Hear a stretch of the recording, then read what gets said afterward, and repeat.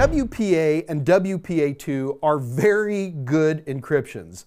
If you're using WPA, you're using RC4, but you're using TKIP with that. And if you're using WPA2, well, you're using AES with CCMP, and you are not going to be able to crack these passwords except for one little problem.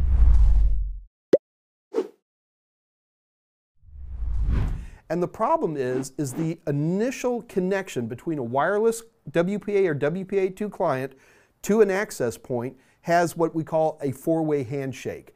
And not that many years ago, there was a small weakness discovered in this four-way handshake that allows us to do something very interesting. Now, I need to be careful here. When you're cracking WEP, you can mathematically derive the password just by looking at packets. You can't do that with WPA and WPA2. With WP and WPA2, think more instead that you've got this guy who's really good at turning the numbers on a bicycle lock and then pulling on it. So you can go up to this guy and say, hey, try 0000, and he could do that real quick and pull on it. So if you wanted to, you could tell this guy, start with all zeros, and then just keep going and go to 9999. Now, if there was only, that would be 10,000 different permutations, that would work great. But with WPA, WPA2, take that same bike lock analogy and turn it from 4 digits to like 128 digits. So it would take that guy, even if he was fast, a very, very long time to go through all these. Luckily for us, we know that human beings don't use good randomized long passwords. We know that most human beings are going to use like a phrase and then a number, or their pet's name and then the date they were born, or the number of kids they have and their wife's name and the date that they got married. Little simple things like that.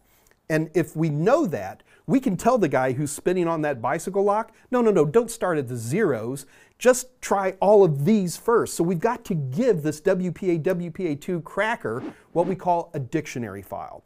Now, a dictionary file is nothing more than a big text file that is full, and I mean full of tens of millions of different types of permutations of well-known words with numbers and all kinds of different things.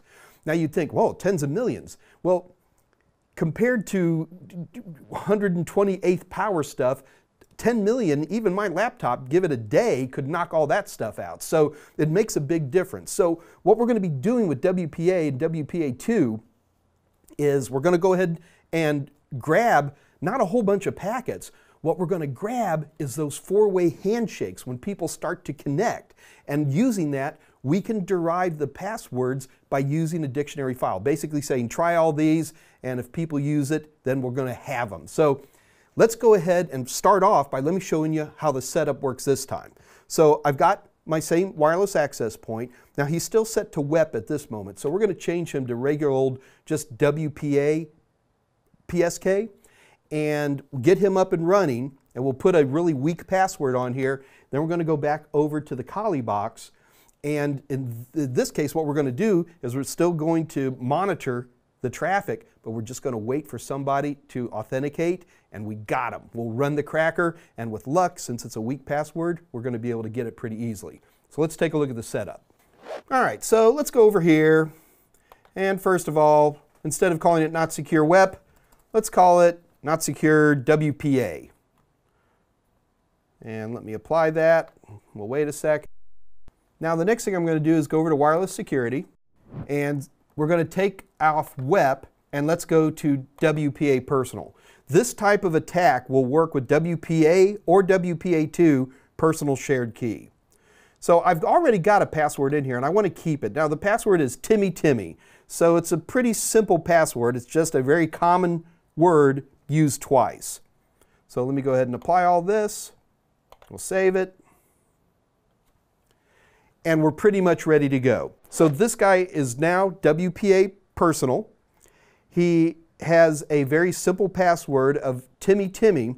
And now what we're going to do is go over here. We're going to grab a bunch of data, but in particular, we're not just grabbing data. We're looking for handshakes. And that's where Airodump does a great job. Let me show you. Now, what I've got here is I've got Airodump still running on my screen. Now, if you take a look right here at top, you're going to see there's not secure WPA. You can even see that it's WPA and it's running TKIP, no great surprise there. And there's the MAC address for it. So what we're going to do now is let's start Airodump, and we're going to watch for handshakes.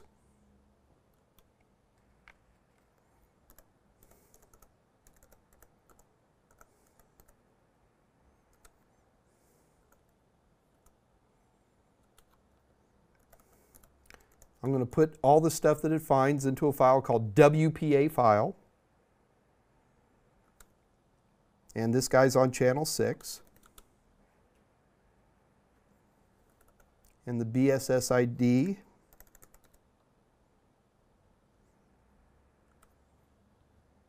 is 20:AA:4B:42:43:E8. And we're going to tell them to listen on WLAN 0 Mon. So what we're going to do now is just keep watching this and see if somebody comes in. There it is. Wow, that was really quick. Let's go ahead and take a look at that file and go ahead and see if we can pull the password out. So we can go ahead and just turn this off. And let me make sure I've got a dictionary file in there. There he is, way up at the top. You see the word dictionary. That's a dictionary file that I've created. So to actually go about the cracking is we just go ahead and run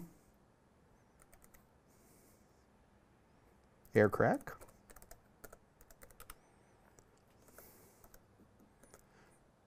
A2 means I'm doing a WPA attack on this guy.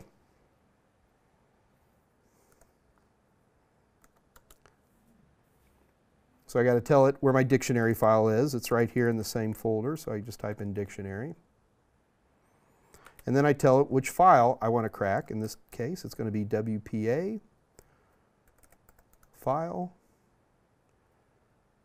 -01.cap. You hit enter.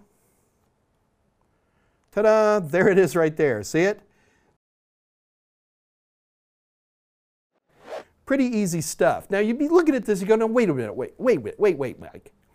You put the right password into your dictionary file. Yeah, I did, but I did that just to speed up this demonstration. Trust me, there are huge dictionary files, and they got Timmy in there just as easily. If you have a weak WPA or WPA2 PSK, odds are good that people will be able to crack it almost as quickly as what I've done right here. The right answer is simple. Use long, complex, private shared keys when you're dealing with WPA and WPA2. A lot of people recommend don't use any human words and make sure you use at least 20 characters, which can sometimes be long to remember, but boy does it make it secure.